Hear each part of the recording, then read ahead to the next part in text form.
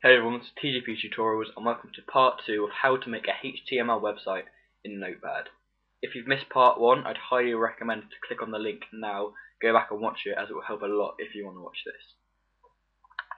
Okay, so first thing you have to do is obviously open up your Notepad, and like you did in the first one, open HTML, open your head, and open your title. Now title, I'm just going to put tutorial. And close the title, and close the head.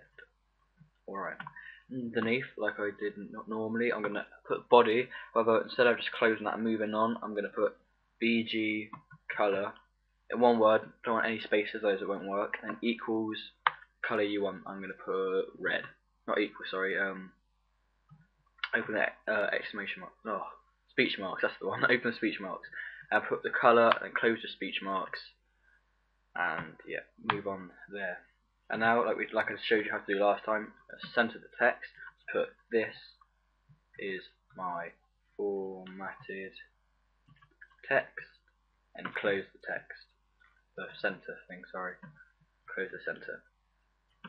Alright, I'm going to file, save as, just put tutorial, this way it will save it as the Notepad, so when you go to open it, it will open in Notepad. And now I'm going to save it as .html, so now if you open it, it will open onto the internet. Right, so let's go and open this document. And here, as you can see, the Internet Explorer sign, or it will be Firefox, or Fire, or whatever you use. And as you can see, it is open it onto Internet Explorer. And here you go, a red background and my formatted text in the center there. And tutorial up here, where your title will be. Okay, so I'm going to go back to the tutorial now. I'm going to edit the text a bit more, it's a bit bland. So I'm going to open font. I'm going to put font color equals, let's say, blue. And size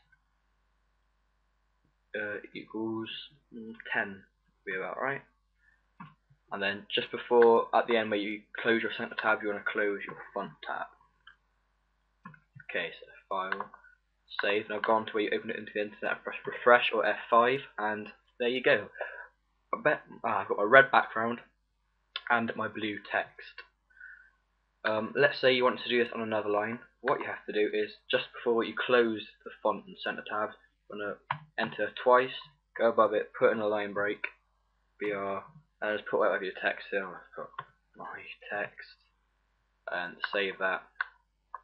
So when you come on here, it will still, all the editing you did will still apply to that text. Thanks for watching everyone, that's it for part 2. When I come back for part 3, where I'll be showing you how to insert images and links into your website. If you enjoyed it, if you like and favourite, it would mean a lot, and you know, why not even subscribe. Okay guys, bye.